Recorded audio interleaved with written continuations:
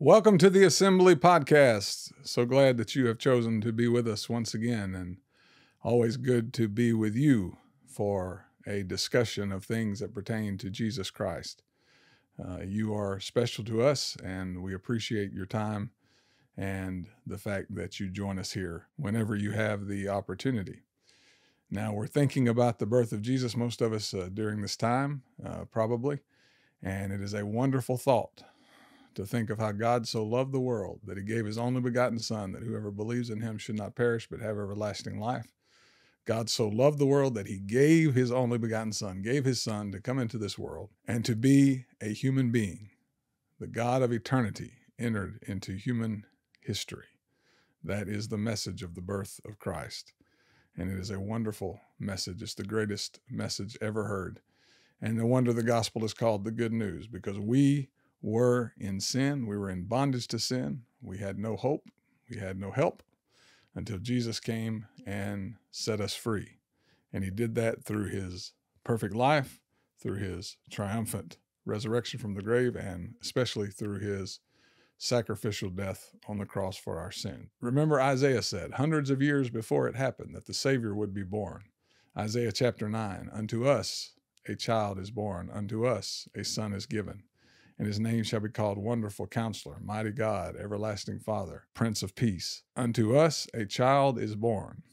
Unto us a son is given. Jesus is God.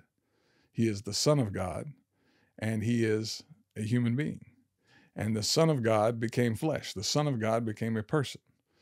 God the Son. Remember that in John chapter 1. Don't ever forget that. The Word was with God in the beginning, and all things were made by him, and nothing was made without him. And John chapter 1 tells us the Word that was with God and the Word that was God was made flesh and dwelt among us in verse 14. He became human, and that is the birth of Jesus. That is the birth of Jesus into the world, the entrance of the Son of God into the world to do for us what we could never do for ourselves. So unto us a child is born, a human child, where God becomes a human being. Unto us a son is given. So he's not only a child born, he is a son given. So there is the uniqueness of Jesus Christ. He's born as a child, but he is given as the Son of God. And the Son of God is the Savior of the world. So it's an amazing story. And it's a story about the love of God and how God became human in order to save us. And the most important part of the story is that Jesus is God in the flesh coming into the world to save sinners, to do for us that which needed to be done in order for us to be saved. And that's what he did. He saved our soul. And so the mystery of godliness, according to 1 Timothy chapter 3, is great. It's a great mystery how this happened. And we will never fully understand the incarnation. We will never understand how God became man. But we are appreciative of it, and we need to appreciate and grow in our appreciation of it, for it tells us that we can be saved. Jesus was fully human. In Galatians 4 and verse 4, Paul said that when the fullness of time had come, God sent forth his Son. So there it is. Unto us a son is given, Isaiah said.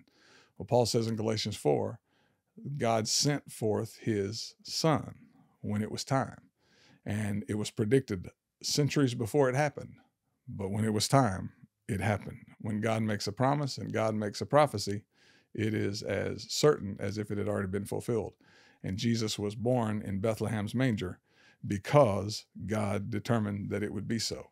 God sent forth his Son, born of a woman, born under the law, fully human, born of a woman, fully Jewish, born under the law. And that's important because he came into this world to keep God's law for us. And the law of God was given by Moses, and the law of God was given to the nation of Israel. And so in order to save us, one of the things Jesus had to be was Jewish. And of course, he had to be a descendant of David in order to reign on David's throne. A lot of things had to be fulfilled, and they were all fulfilled in Jesus. But he became a human being, fully human, to keep God's law, born of a woman, born under the law, which means he always kept God's law to perfection. Now, you and I have not done that. We have not kept God's law to perfection. We have broken God's laws. We have tremendously broken God's laws. We have repeatedly broken God's laws. So Jesus came to set that right. Jesus came to keep God's laws for us in a human body as a human being, because that's what God has always wanted, is for someone to obey him in a human body as a human being. And that is exactly what Jesus gave him. Jesus gave him a person, a human who was obedient, a person who put God first, a person who served God and was obedient to God in every sense of the word. Absolutely perfect. Now, how he pulled that off, we may never understand, but we're thankful that he did, because his perfection counts for us.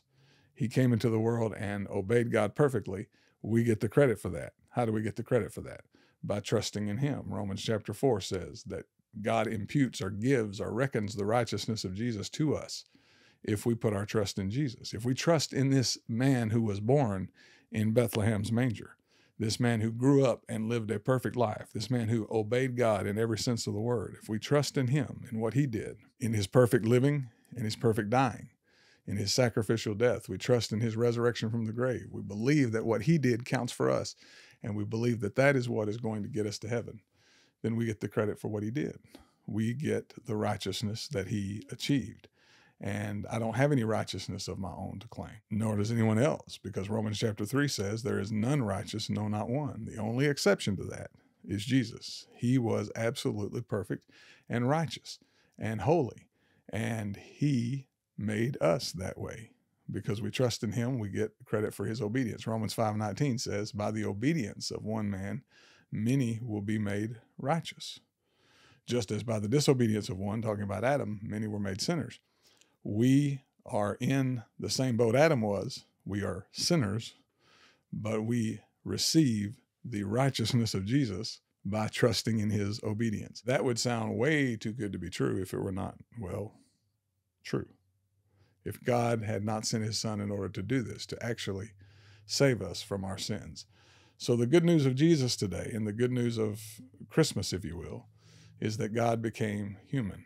And God came into this world. Unto us a child is born, unto us a son is given to us because we needed to be saved. God so loved the world that he gave his only begotten son. So unto us a child is born, unto us a son is given.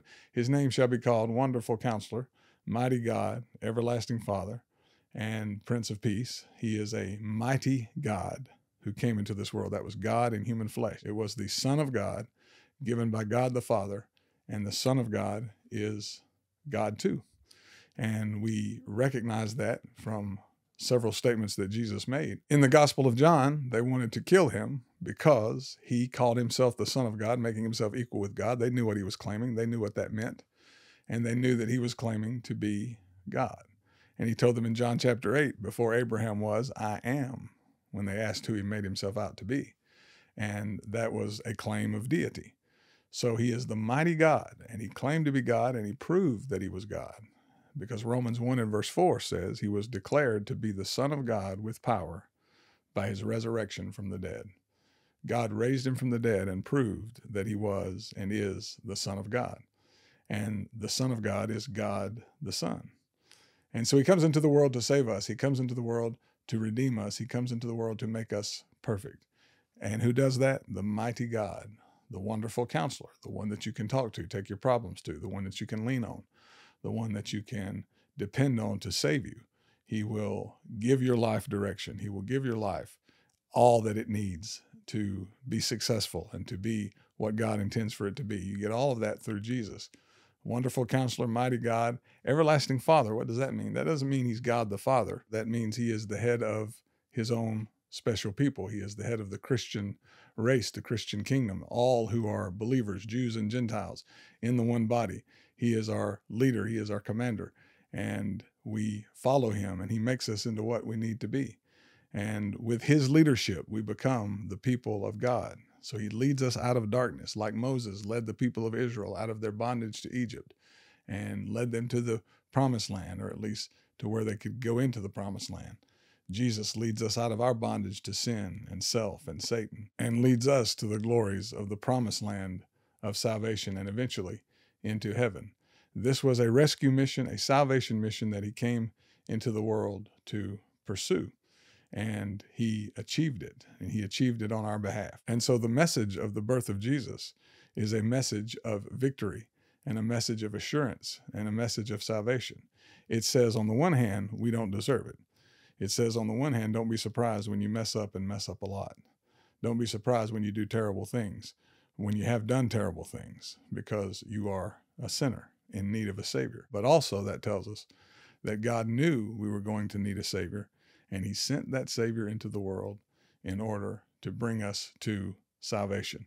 That Jesus came into the world to save sinners, to be what the Bible calls the friend of sinners, and to accomplish their salvation. And his salvation that he accomplishes is an absolutely free gift. He did not come to make salvation difficult. He came to make it a reality for his people.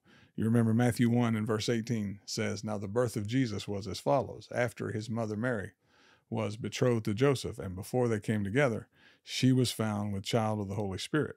Then Joseph, her husband, being a just man, a good man, not wanting to make her a public example, was of a mind to put her away privately. But while he thought about these things, behold, an angel of the Lord appeared to him in a dream, saying, Joseph, son of David, do not be afraid to take to you Mary your wife, for that which is conceived in her is of the Holy Spirit. The Holy Spirit put this baby in her womb, and she has not done anything wrong. And in Matthew 1:21, the angel says to Joseph, you will call his name Jesus, for he will save his people from their sins. The name Jesus means Savior, and that's the reason he was given that name, is because he would come and be a Savior to people, and he would save his people from their sins. And anyone who wants to be one of his people can be one of his people by naming the name of Christ and putting your trust in him, looking away from sins and repenting of what you've done and looking to Jesus. All it takes is, and I'm sorry, Lord, and I'm not going to do that anymore. I'm going to try to live better. And the moment you say that, no matter what you've done, the moment you say that, you are forgiven and you have salvation. So turn to the Lord and live your life for him, and give him your heart and give him your life, a life of faith, a life of trust, and a life of obedience.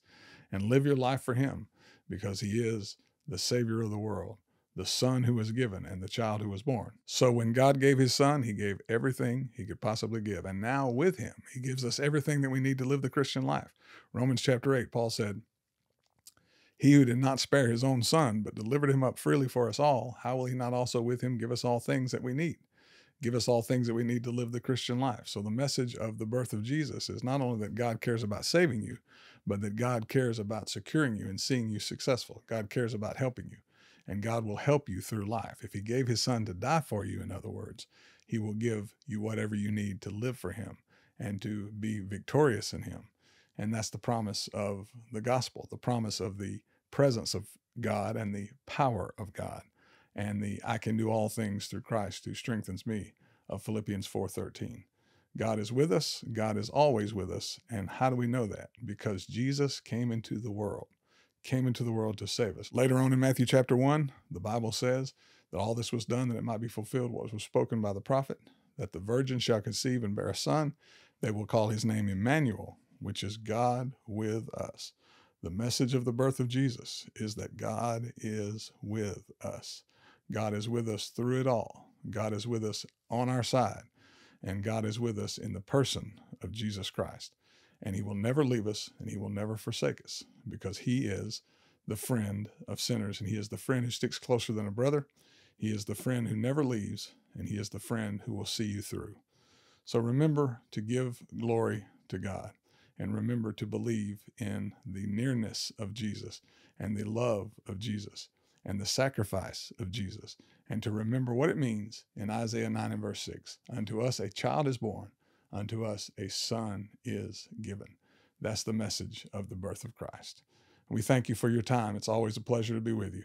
We appreciate you so much, and we look forward to seeing you next time and hope that you have a very Merry Christmas.